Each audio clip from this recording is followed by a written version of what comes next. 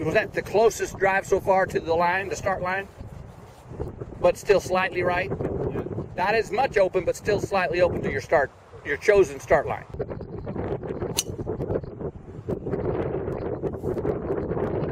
That's your best so far of the series?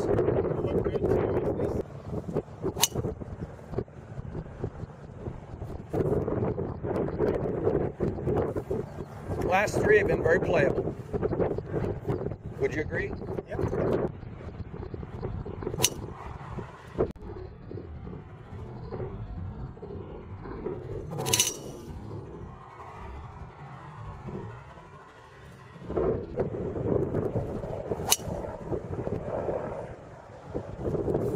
Oh, that's another one of those cutting hard shots.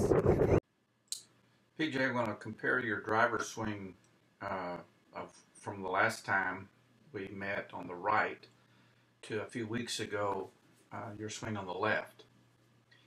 And I really like the new swing.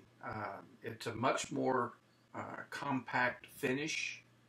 It's not as loose at the finish, and I'm going to show that to you. Before I begin, it does look like your stance is slightly wider on the right. I think the stance on the left for a driver is a little too narrow. So I think, I don't think we talked about that much, but I think you did that yourself, and maybe just kind of a natural feeling for you. But I like that. Also, it looks like your spine angle is a little better position on the right. There's a slight amount of tilt, not a lot, not too much, but a little bit, which I think for the driver is good. I think that came from the work we did about trying to hit up on the ball and hit the ball higher. You just intuitively started changing your setup a little bit to allow that. I think the setup on the right has some issues that you corrected, so very good. I'm going to just frame advance this swing for position. You are much shorter on the right. You're not getting to parallel, but you still had good power.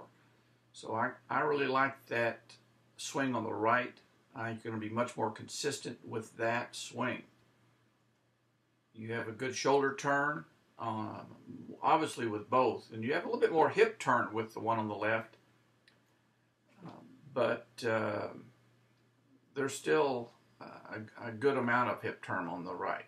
Now I'm going to take you down to impact,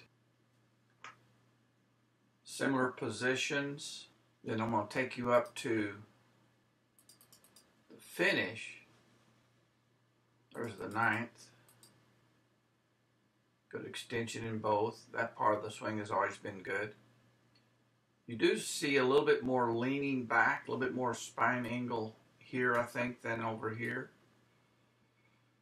About a few degrees.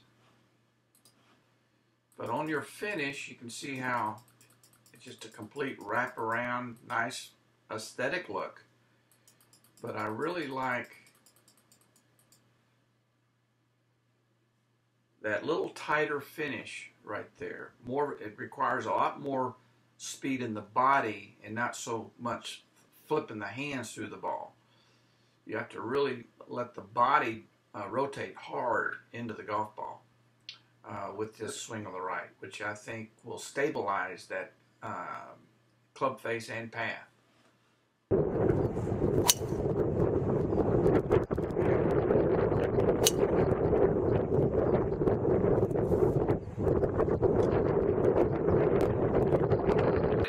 The wind was too strong to hear our conversation, but we were talking about how you tended to slide sometimes and block the ball to the right, and that you were sliding in front of the ball instead of pushing the belt buckle more forward while keeping the sternum back, so you had a little bit of a spine tilt and you stayed behind the golf ball a little bit better.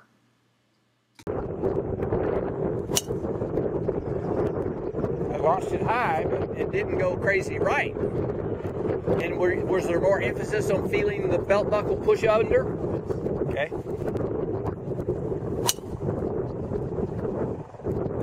That's 2 in a row with that one change in your way you think.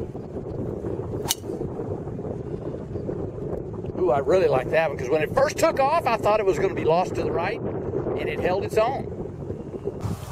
I think that belt buckle going underneath has produced the best shot you've hit today. You're not hitting them every time, but I think it's the right way to go. You've got to get underneath, get that lean back.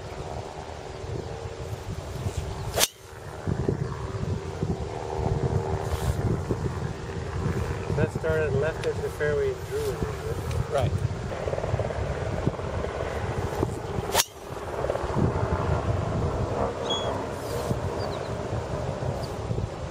Okay. The only way we could make that face angle correct is if the path was more high. We would have to, if we say, well, okay, the face is open a little bit, but that's only bad with this path. Would it be bad with the more outward path?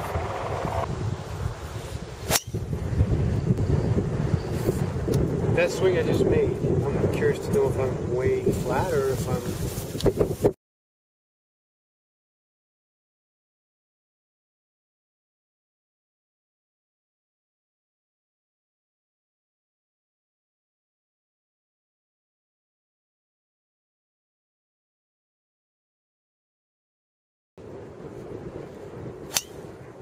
Oh yeah, I'm glad I saw that. That's just, you're just wiping it.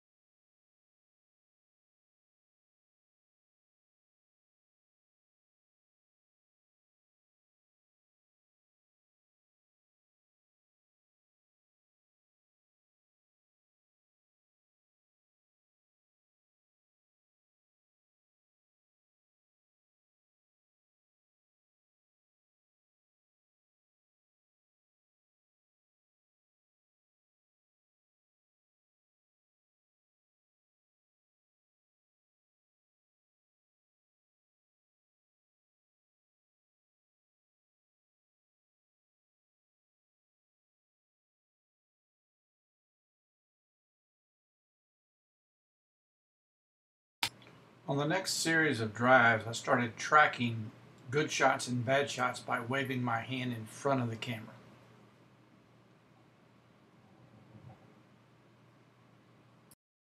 During toward the end of the session, when we started working on handle up and out, with the camera set behind you, and we had selected a fairway zone out there, I started waving my hand in front of the camera to identify a well-struck drive that was solid and in the fairway. And I did not wave my hand in front of the camera when it was missing the fairway.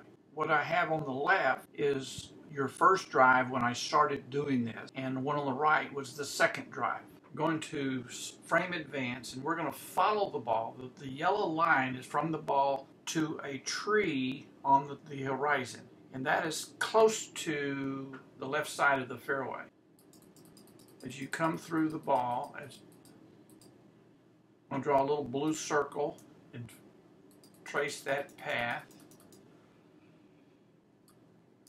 This ball started pretty straight and stayed pretty straight.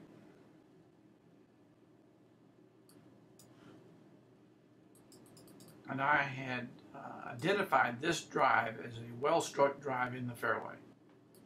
Now we're going to look at the one on the right. It started face was a little bit more open.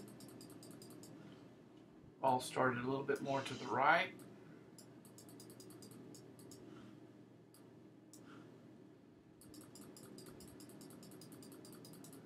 and was curving right as well, and it missed the fairway to the right. The one on the left was a good drive, started a little left of the yellow line and faded back into the fairway. The one on the right was a miss fairway that started on the line and faded to the right too much. So after 4 drives, you were 2 for 4. On drives 5 and 6, they were both in the fairway. The one on the left started a little bit left and faded. The one on the right started straight and stayed straight. 4 for 6. Both drives 7 and 8 were hit solid and in the fairway. The one on the left was a little more left and faded back. 6 for 8. The one on the left was a push fade that missed the fairway, and the one on the right was solid and straight. 7 for 10.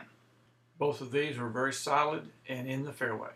So you hit 9 out of 12 drives in the fairway, which was obviously a very good percentage, 75%. And we were working on handle up and out and the right palm down in the backswing. There may be other things you should work on in addition to these 2 things, but I want to focus only on these 2 things until you get them ingrained into your swing.